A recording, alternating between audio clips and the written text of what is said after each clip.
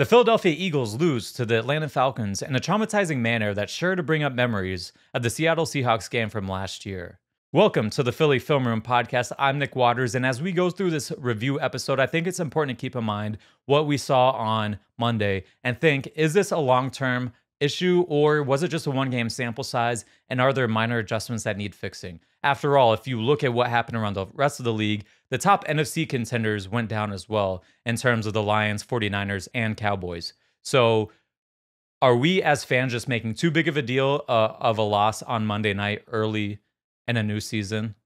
Well, that's something that we're going to be paying attention to. But I think we have to remember that as we went through all offseason, this is stuff that we kind of talked about, how the beginning of the season is likely to be a little rocky and to be a little rough, especially when you have two new coordinators on both sides of the ball. Now, admittedly, the offensive side of the ball has been a little bit smoother of a transition, but you also have a blending of systems. So you have partly Kellen Moore's system blending with partly a Nick Sirianni system. So the offense has a lot of returning pieces, and they're running a lot of schemes that they have run in the past. So there's some familiarity there.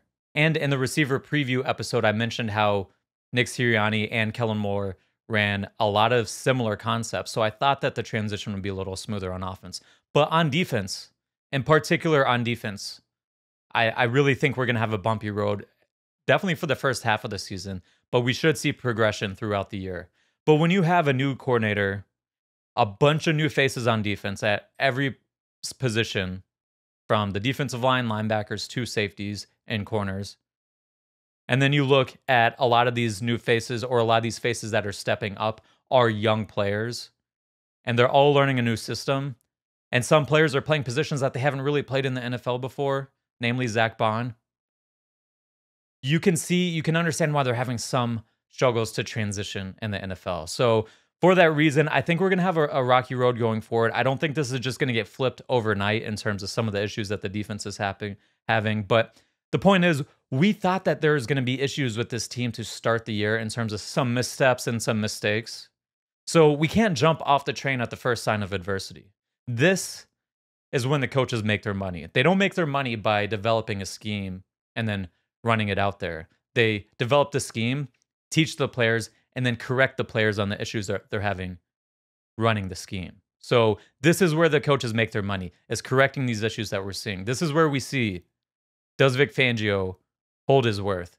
Does his assistant coaches hold their worth at the position groups, at his pass game coordinator, his run game coordinators, right? So this is where we should start to see whether or not this coaching staff is for real or not.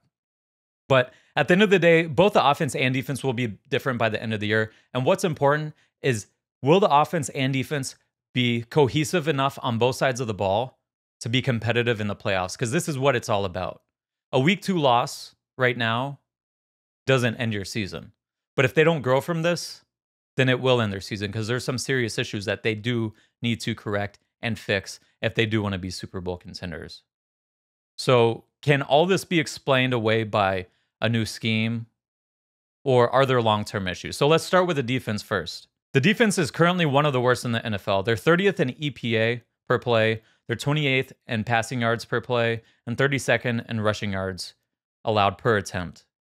And the pass rush is struggling as well, although if you look at their pressure numbers, they're not as bad as you would think. Right now, it's impossible to decipher whether the issues are with the scheme or with the talent, because the scheme is not being run correctly right now. You can't look at what the players are doing on the field right now and look at what the Dolphins were doing last year with their starters and saying, yeah, well, the team's just getting out-schemed. They're not running the defense properly to say they're getting out-schemed. So I think there's some things that they can do to fix it and make life easier for certain people. But as we go through the season, part of a new coordinator is not just the players learning a new coach and a new system. It's the coach learning his personnel, what they're good at, what they're not good at, and figuring out what are the tools, what are the plays, what are our answers going to be this year to mitigate our weaknesses and accentuate our strengths. So this is going to be a long-term process. So just because in week 2 we're having issues doesn't mean we're going to have these same issues in week 14, but we might. And so let's talk about some of this stuff. Vic Fangio's defense is complex, so it's a work in progress. You see a lot of slants, a lot of stunts. You see a lot of different blitzes and movements along the line that's causing issues on the back end for the linebackers, for the safeties, for the corners, and their run fits. And you're seeing that become an issue.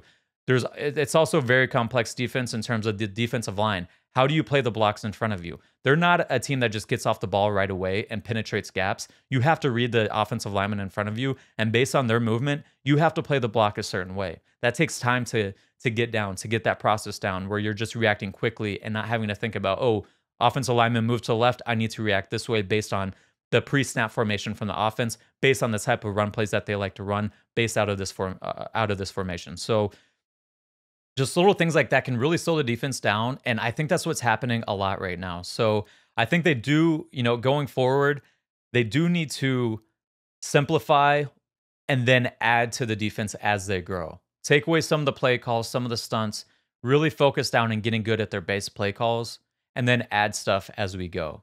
Because right now, they're not good at the base stuff, and they're not good when they're trying to throw in changeups. So when they're trying to slant their line or trying to use a stunt or a blitz, they're just not cohesive at the moment. And it's really, you can see it with their linebackers that they're not sure if they should be filling downhill on the run. You can see it with their safeties as they're filling from the top down, and you can see it with their corners in crack of place.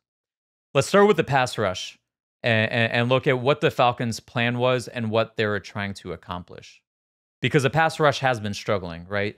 They struggled against the Falcons and they struggled against the Packers. I think there's several reasons for it. I think part of the reason is for both of those teams, the scheme that they like to run. The Falcons came out in a very vanilla scheme in week 1. That was not the case in week 2, right? So I think part of the issue is a scheme that these teams like to run that does help mitigate pressure.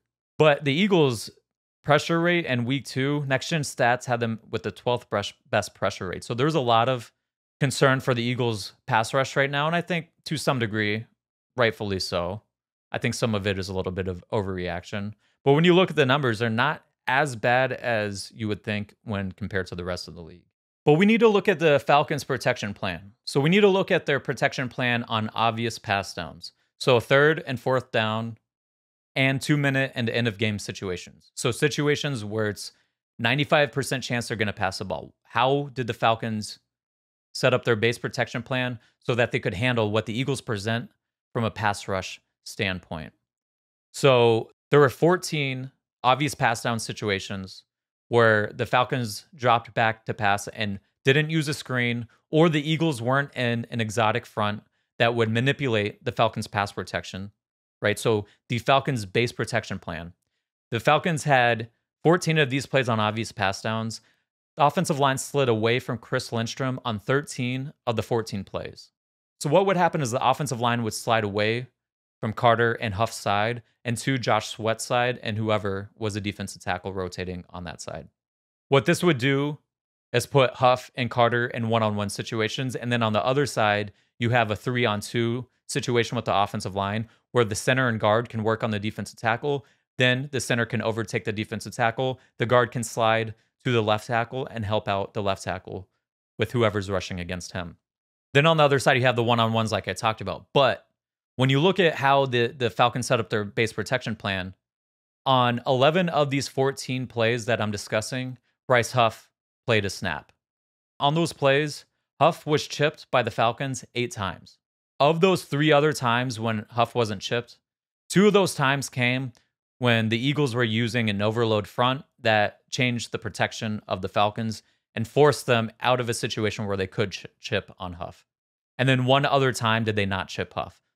So really, Huff only had 3 real opportunities to pass rush and obvious passing downs where he wasn't being chipped. So really what was happening is the line was sliding away from Carter and Huff. They were helping on Huff, and then they were giving Jalen Carter the one-on-one opportunity. And then they were giving Jalen Carter the vast majority of one-on-one matchups with Lindstrom. And Lindstrom won the majority of the times. I'm going to get back to Huff here in a minute. But we got to talk about the Lindstrom versus Carter matchup, because we talked about Lindstrom in the pregame show, how he was an all-pro player, how this was the matchup to watch between Carter and between Lindstrom. And the Falcons said, we're going to help everywhere else, and it's going to be our best guy against your best guy, and their best guy just won consistently. Jalen Carter had a couple reps where he beat Lindstrom, and Milton Williams had a rep where he beat Lindstrom for a sack. But for the vast majority of reps, Lindstrom was handling Jalen Carter pretty easily. And I thought the biggest issue came down to Jalen Carter's hand usage. His hands were just too wide. And Chris Lindstrom, we talked about, was jump setting him. So he's getting out of his stance quickly, not getting depth. He would just get out of his stance quickly and attack Jalen Carter and get his hands on him right away. But he used inside hand placement, quick inside hand placement. And when Carter's using looping strikes, he's too slow. He's letting Lindstrom get his hands in his chest and he's getting corralled. And it looks like Lindstrom's going for a ride on a mechanical bull on a Saturday night, right? But Lindstrom was able to hang on and show why he was a all-pro player, right? Now, getting back to Huff, looking at the way that the Falcons chipped Huff, they chipped Huff on a variety of different ways. So they chipped him with tight ends and running backs. With tight ends, they chipped him where the tight end was aligned inside of Huff, so he had to work inside out. And then they chipped Huff where the tight end was outside of Huff, so he's chipping him from outside in and giving him different looks. One particular play where Huff was pretty much chipped in the back and pushed into the offensive lineman. And when you're a speed rusher whose rush is based so much off of timing, off of steps and footwork, and you get pushed and your timing's off from behind, it's going to be an issue. And then with running backs, they were using the running back out of the backfield to chip Huff from the outside. We talked about how Huff could probably get outside of McGarry. He has the speed, he has the quickness, he has the advantage, the height difference really played into Huff's advantage to get outside of McGarry and win around the edge. The Falcons made sure that wasn't going to happen by chipping with the tight end, but then chipping also with the running back and running the running back out of the backfield in a way that prevented Huff from getting around to the outside. But the Falcons didn't chip to this degree when Brandon Graham was in the game. And they did this one time when Nolan Smith was in the game on an obvious pass down. Right? So it was clear. And there was even a play where Huff switched sides of the field because he usually rushes against right tackles. There was a series where they switched Sweat and Huff. Huff started running against the left tackle. The very first time it happened, you can see Kirk Cousins point to Bijan Robinson and say, you need to block over here. They had a clear game plan to not let Huff beat them. Right? So the Falcons were showing Huff respect, even though Eagles fans don't think he's very good and think he can't play, right? For whatever reason. When you look at Huff, he's struggling right now, and we talked about it in the last week's episode, right? Hassan Reddick struggled in his first few games with the Eagles. He had 2 pressures in his first two games with the Eagles. Bryce Huff has 2 pressures in his first 2 games with the Eagles. And he, like we saw with the Packers game, he was getting chipped a lot in that game. And then in this game, he got chipped on 8 of his 11 obvious pass rush situations. So both these guys are earning respect from opposite teams in regards to their pass rush. Now, I know there's that clip going around of Huff struggling on the tight end and not getting a pass rush. I will say a number of things about that. Number one, wait till you see how the New Orleans Saints shut down Micah Parsons, blocking him primarily with tight ends. You can block edge rushers with tight ends. I know that when we beat the 49ers and the conference championship several years ago, people were clowning on Shanahan saying, why would you block Reddick with a tight end? If instead of just sitting there trying to shit on 49ers fans the entire time, you kind of look around the league and see that even Andy Reid, even name a coordinator that you think is one of the best coordinators in the league. I guarantee you he's had his tight ends blocking on defensive ends. Now you say, well, Hassan Reddick would have destroyed the tight end. I can show you several plays of Hassan Reddick getting stuck on tight ends as well. The thing about this play is this is why these systems are so good at protecting their quarterbacks. They force your defensive line to play run first. And then when your offensive line has already, and your tight ends who are blocking have already gotten into a good position, then the defensive line has to transition from run to pass, and you're not in an advantageous situation. You don't spend all offseason practicing how to rush against a look where it was a run look first, and then you have to transition to pass rush. The vast majority of your practice reps where you're practicing your moves are going to be against offensive linemen or against dummies where you're simulating that they're taking a pass set, not a play action pass, right? So you get these defensive linemen running and flowing and playing run first and then have to transition to pass. This is why these systems are so good at protecting their quarterbacks. And we're going to see it again next week with the Saints. Then you add into that Fangio's defense. I don't know if Huff is necessarily a great fit for Fangio's defense because Fangio's defense, while they like hybrid players, I think their edge rushers are best suited to be power rushers or bigger, stronger rushers that have enough mobility to drop into coverage. And the reason being, Fangio asks his edge rushers to play the run first before transitioning to pass rush, especially on early downs. And this is why you see on first down, the Eagles' average get off time is 27th in the league. On third down, it's 14th.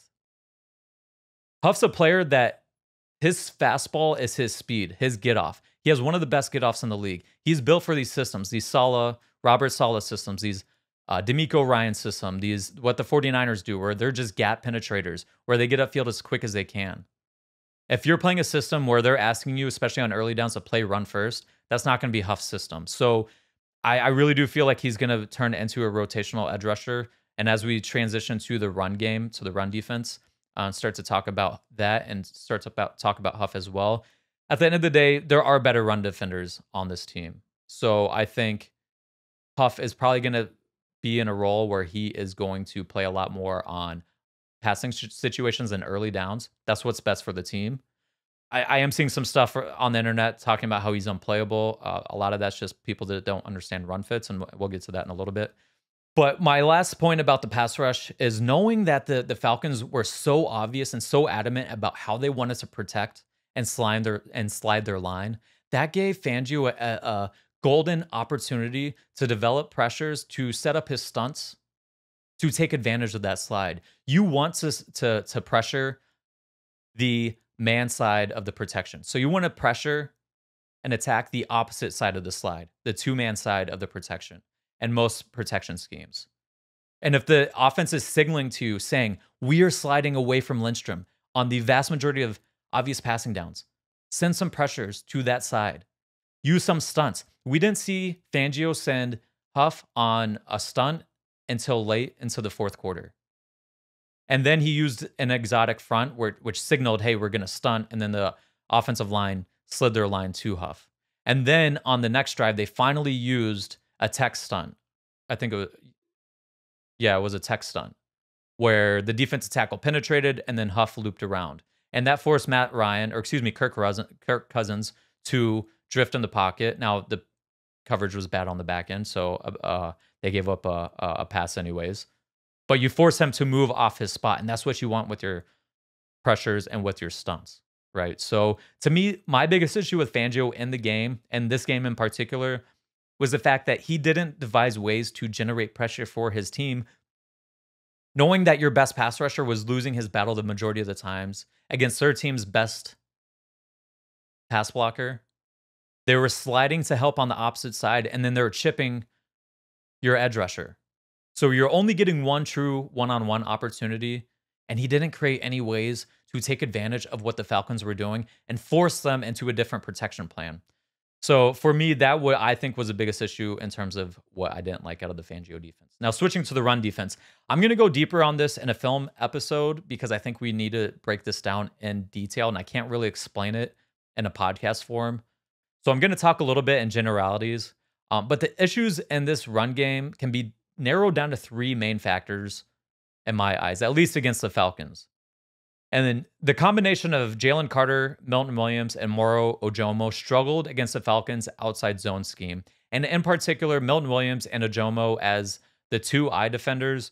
If the Eagles are going to run their even front, their over front with their four down linemen, I'm starting to think we might need to switch who are the primary defenders, the primary interior defensive linemen in those fronts to maybe... Listen, let's see if we can fix the issues first, but I think you might have to go to a combination of where Jordan Davis is playing more in that two-eye position, or maybe even Thomas Booker, so we'll have to see. I'll add into that, the second part is the linebackers really struggle to play off of the defensive tackles in front of them. Part of playing linebacker is you have to flow and morph and make your defensive linemen right in front of them. I've talked about this a little bit, especially in the preseason. I don't think the Eagles did a very good job of that on Monday night. And in particular, I think both Dean and Bond didn't do a good job of that, but I thought Zach Bond had a very, very bad day. For as good of a day as he had in his first game, I think he had an equally worse game in the second game. And I'll just preface this and say if he has a couple more games this bad, it's going to be hard seeing how he can stay in the starting lineup. And these are things that we talked about, how we saw some glimpses of some issues last week, and they continued on to this week, right? So Zach Bond was getting cut a million times. I think there was things that the defensive line in front of him, namely Jalen Carter, could have done to protect him better. But Zach Bond was getting cut by Chris Lindstrom a lot. And if that continues, I guarantee you they're going to be working on cut blocks this week. And if that continues, it's going to be hard to see how Zach Bond can stay on the field. I also thought he was hesitant shooting open gaps several times when gaps did present themselves. And I think part of this goes back to this defense is a little too complex, especially for a guy that hasn't played a whole lot of linebacker in the NFL. If we can cut back on some of the exotic natures of the things that Fangio wants to do as a coordinator, because a lot of things he wants to do, a lot of the answers that he gives are answers that will really help a defense. But if the defense can't run what he's asking to run right now, he's going to have to scale back some of that stuff. And I think Bond is having an issue being aggressive and penetrating downhill when the opportunity presents itself. So that happened a few times. Really just not trusting his eyes overall is how you can really boil it down. I thought Dean wasn't great on several instances either. We'll touch on more of this stuff in the episode. Be patient with me. It's a short week, so I have to get out the preview episode next. So look for that episode this week, and hopefully I can get it out Saturday. Third thing that I thought was a major factor in the run defense issues against the Falcons was the corners and safeties did a bad job in run fits when the Eagles did try spilling the ball. So what I mean by that is just overall, Chauncey Gardner-Johnson has had issues in both games in run fits, knowing where he's supposed to be fitting, right? I'll just leave it at that. Run fits have been an issue for CJ. The corners, the Eagles are really trying to stop the Falcons' run game in a number of different ways. One of the ways they try to stop it is by spilling the ball, meaning you're plugging up all the interior gaps with your defensive linemen and forcing the run to bounce to the outside to unblock defenders, which are often either your safeties or your corners.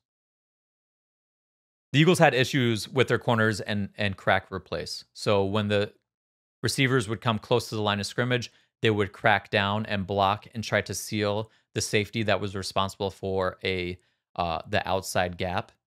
Then the corner has to crack replace. He has to replace that safety's run responsibility.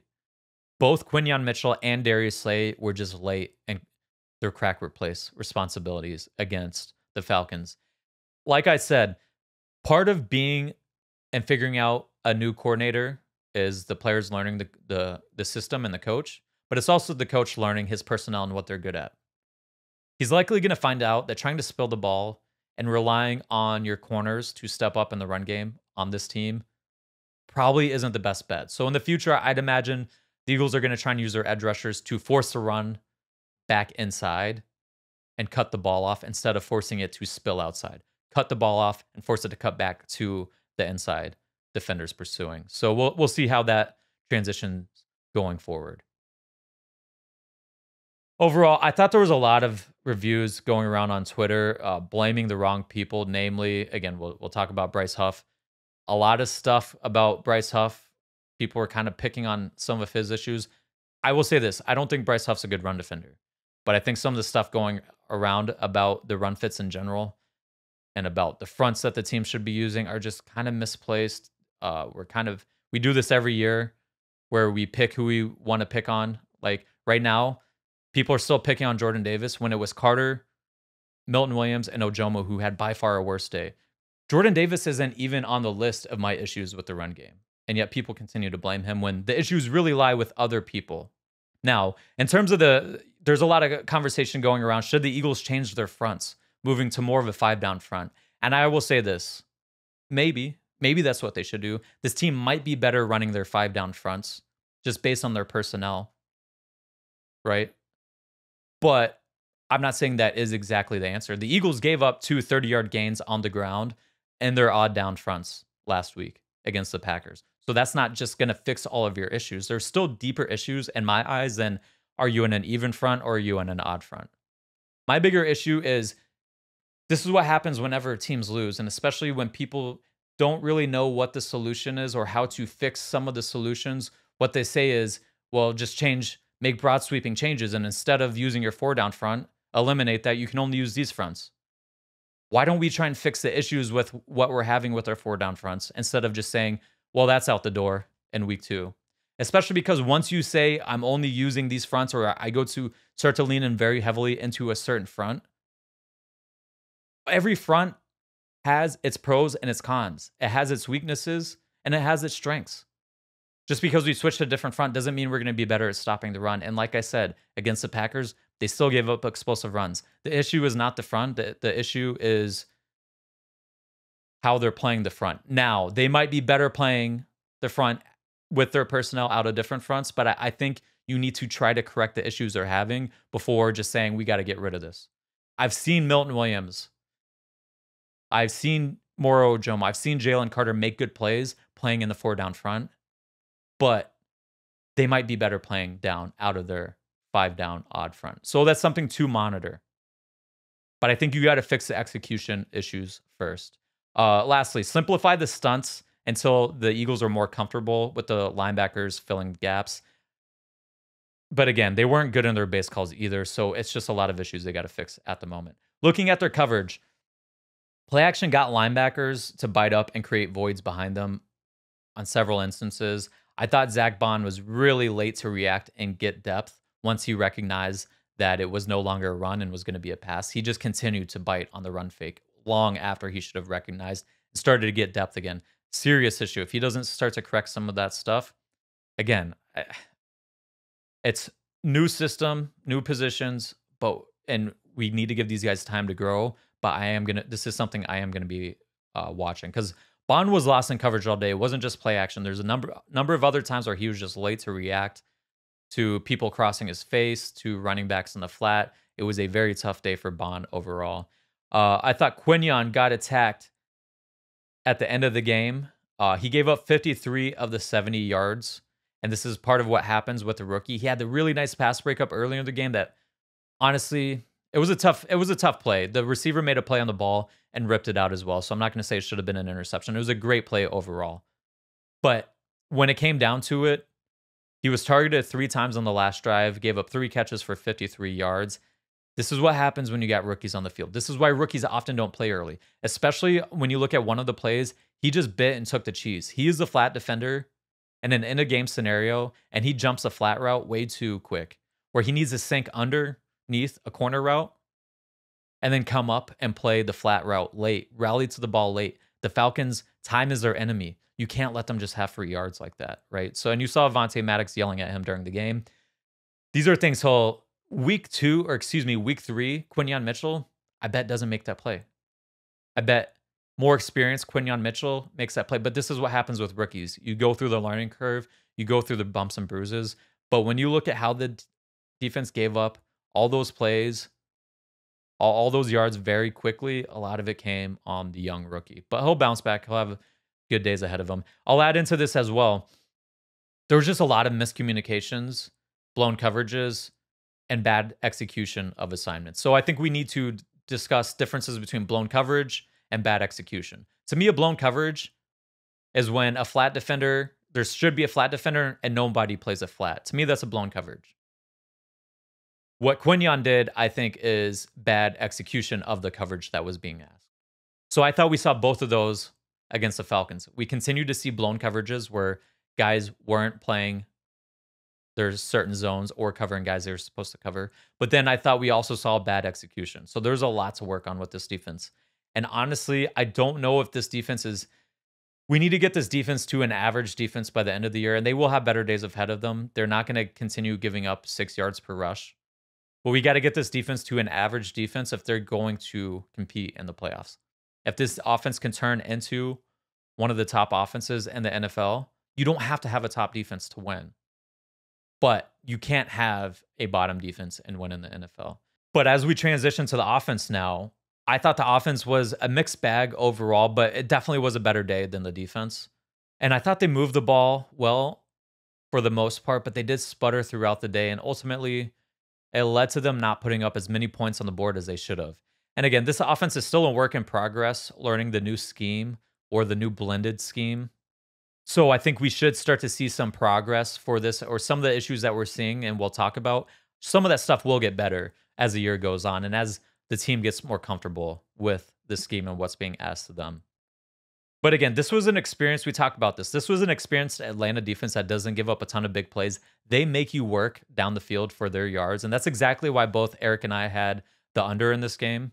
We had this as a low scoring game, was because of the fact that they make you dink and dunk. Don't give up explosive plays. And the Eagles really didn't hit a bunch of explosive plays in this game. But I did like the run game.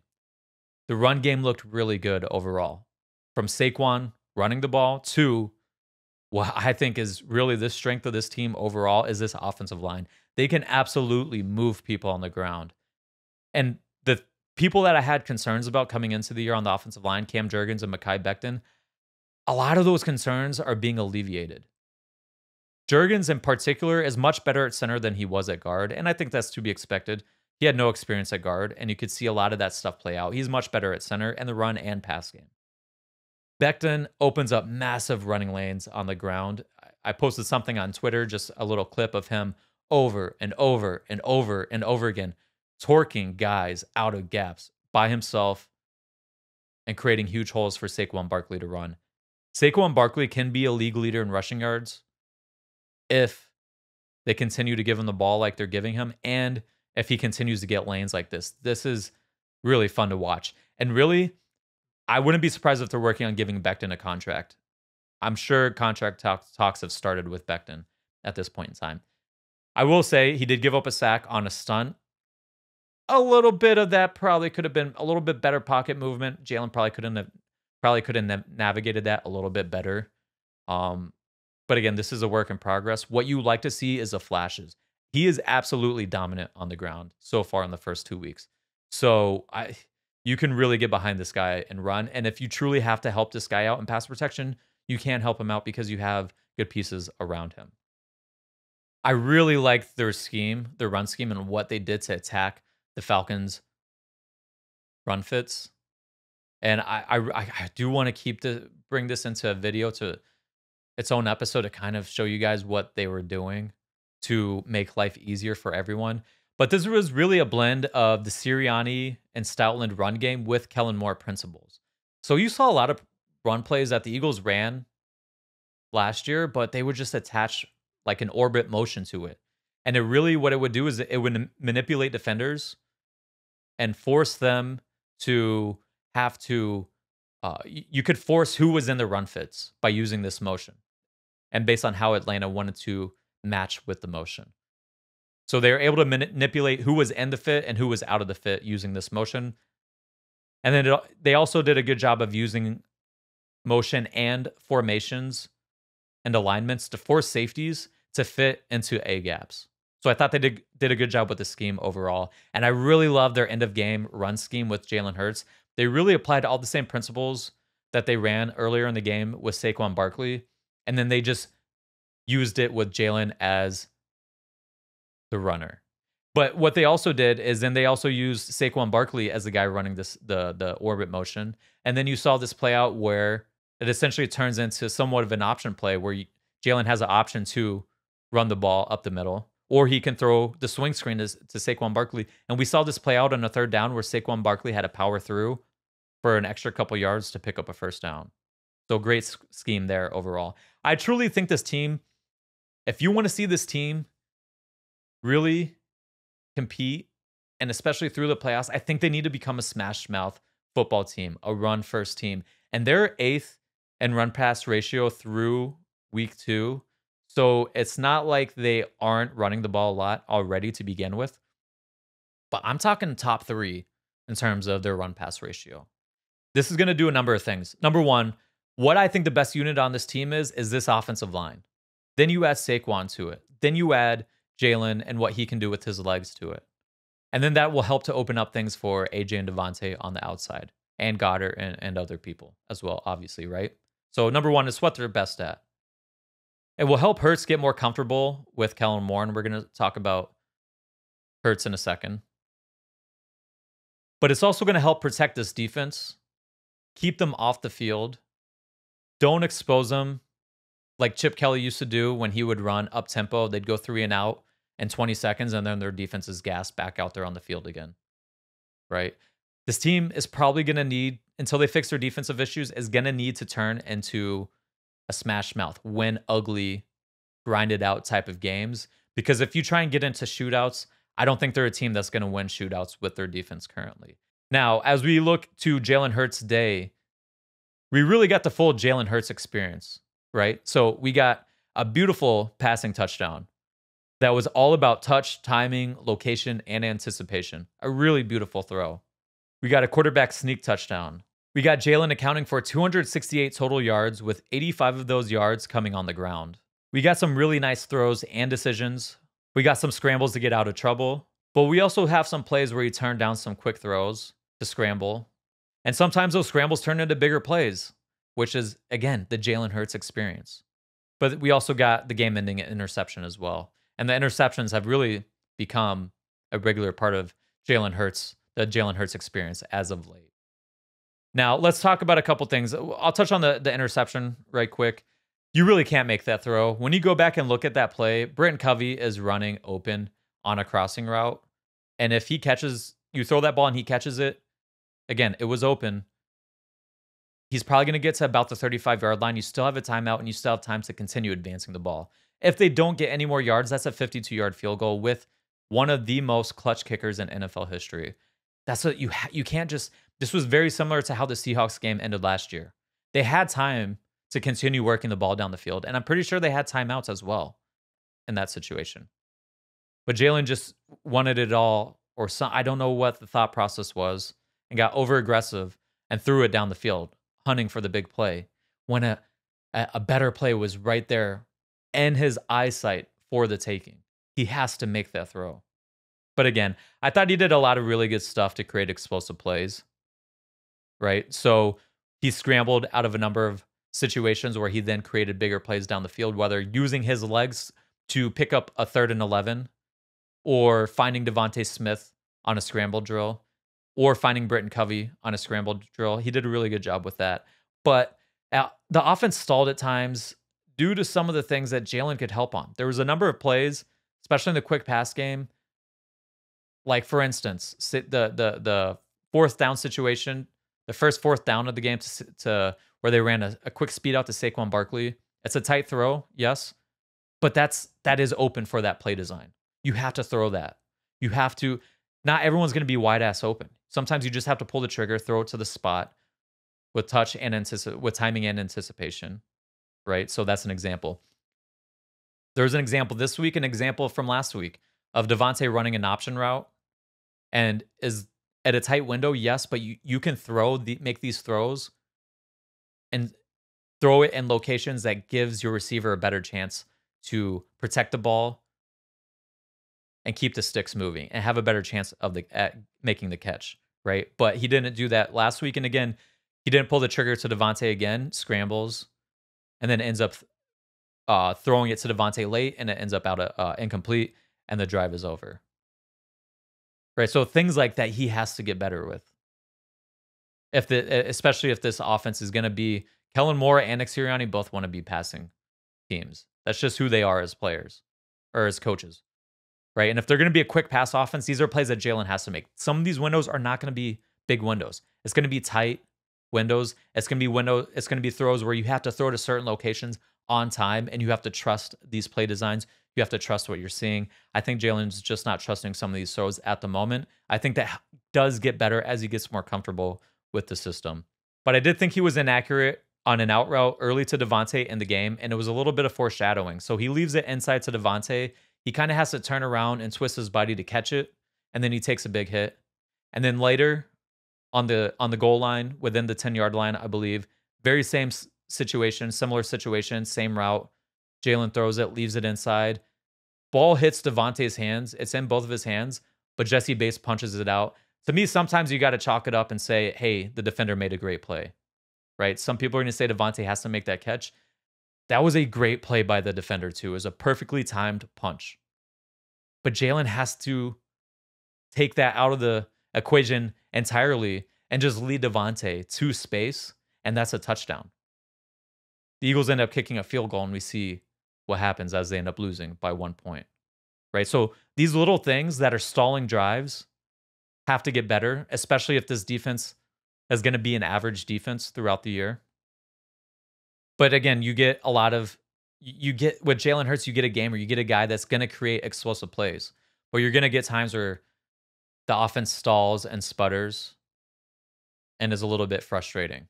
Go back and look at the box scores for a lot of those games in 2022, even though we were blowing teams out. A lot of those points came in bunches. So we need to look and see, how does Jalen Hurts continue to improve in Kellen Moore's system, and in particular running the quick game, running the timing, rhythm, passing part of this offense. But lastly, and this is what I think is most important from this game, my biggest takeaway is not the defense, is not the offense, it's the game management. And it's really the Sirianni influence on this organization overall and on this offense overall, right? We can see it in the game plan. We talked about it last week, and it reared its ugly head again this week. Right? I think a lot of people don't really know what Sirianni's doing because they think it's just Kellen Moore's offense. It is, without a doubt, a blend of the Sirianni and Moore offense. So he is having input in designing this offense. But input in designing the offense doesn't just relate to drawing up the plays. It also results in selecting the plays that you're going to put on your play sheet. So when you go through and look at your first and 10 play calls, what are the plays that Sirianni and Kellen Moore decided were best to attack this defense this week? What about your second and long plays, your second and short, your third down, your red zone plays, right? Sirianni definitely has a hand in all of this. You can see the similarities in this offense from this year to last year already. And I think it's somewhat to be expected, right? I think as the year continues to progress, we're going to continue to see more of Kellen Moore's concepts, more of his influence over the team. But some of that influence of Sirianni plays out into the situational philosophy. So end of game philosophy, third and long philosophy, where last year we got on Brian Johnson for calling an RPO that ends up in a legal ineligible man downfield penalty. Then you call a screen pass, and then you call a draw on third down. Well, guess what the Eagles did in week 1? They called a 3rd and 8 quarterback draw to set up a shorter 4th down attempt. First series of the game, another 3rd and 10 quarterback draw play, or 3rd and 11, something like that, right? It's the same Sirianni stuff. He did the same stuff again in 2022. We were just winning, so nobody really noticed or cared. It's the same stuff, right? So when we get to the end of the game situation and they decide to throw the ball, again, that just comes back to the same Sirianni stuff that we had to deal with for the past several years. And I'll say this about the decision to throw. I think two things can be true. I think I understand the decision to pass for, especially knowing that the Falcons had loaded the box and did load the box on that play. They had loaded the box the previous 2 plays. And then they loaded the box again on that play. By load the box, I mean they took a safety out. Everyone is playing the run. So I understand the play call, and it was there to be made. So I think 2 things can be true. That running the ball is the better decision, and that you still need to execute whatever the play call that was called. The play still needs to be made. Saquon Barkley should still catch that ball, and we're not having this conversation. But he didn't. Now, I think the decision to run the ball is what should have been made. And I think when you're looking at it, you got to look at it from a risk management profile.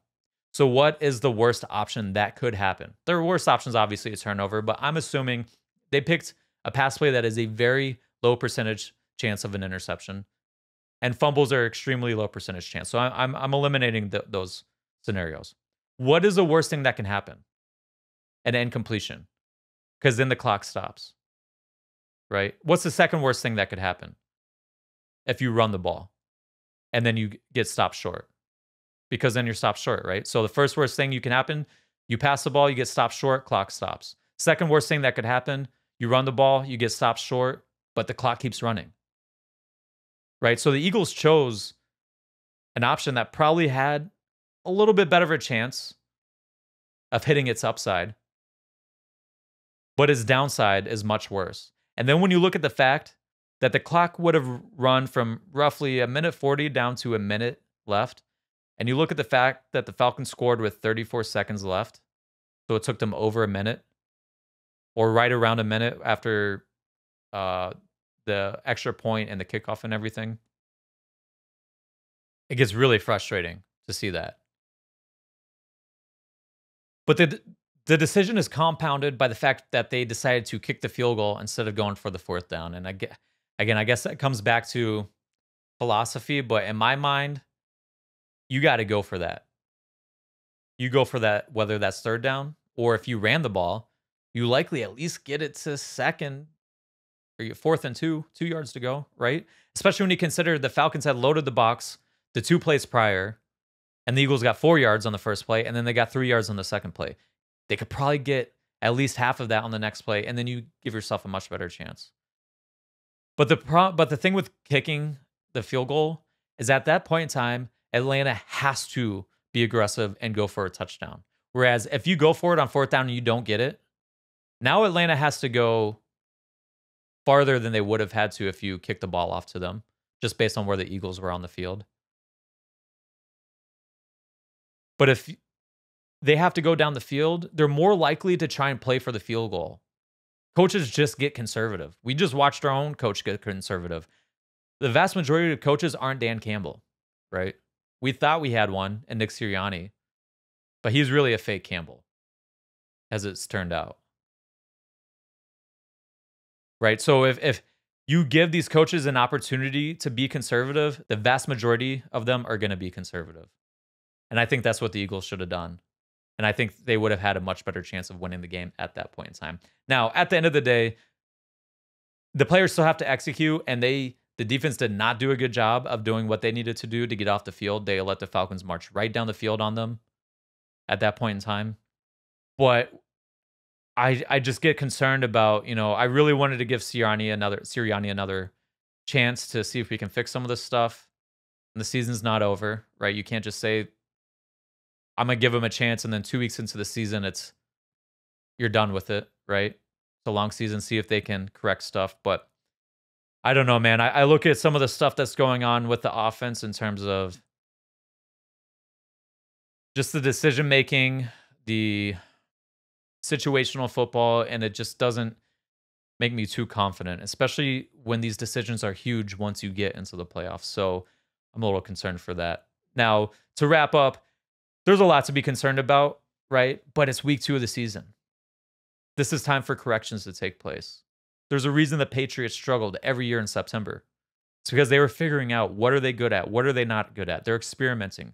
They're finding out what plays are going to be core plays. What plays were core plays last year that they need to take out, right? It's a new organization of individuals, right? So let's give this team a chance to address some stuff and grow.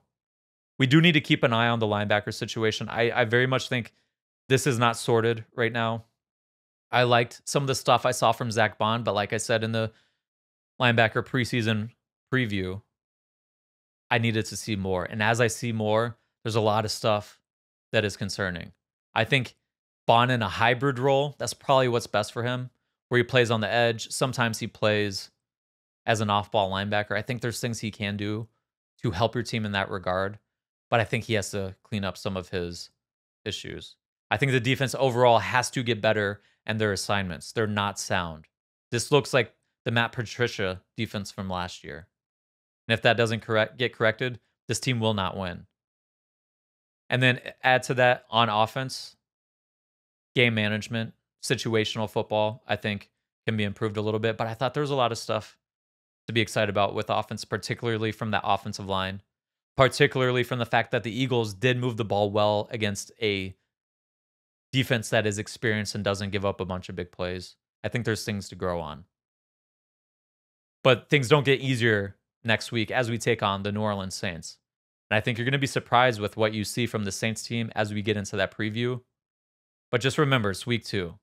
We don't need to make overarching changes to the entire structure of a team just because in week 2 they didn't win or they didn't do a good job in certain areas. Correct the things that you need to correct and grow from there and learn.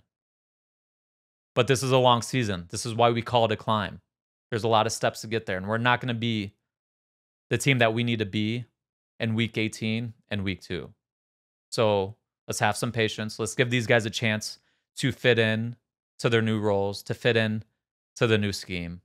And hopefully, in a few weeks, this is all behind us, and the Eagles are rolling teams, and we've really found our identity on what we want to become. So remember, like, subscribe, spread the word, and until next time, go Birds.